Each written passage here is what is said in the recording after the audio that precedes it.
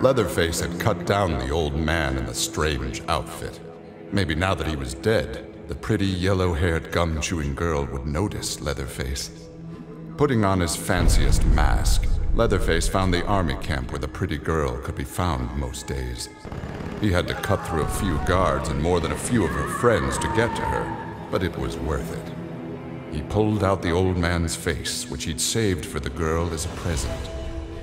The girl didn't want the present, and she wasn't being nice. So Leatherface chopped her into tiny pieces for Drayton to use in his chili.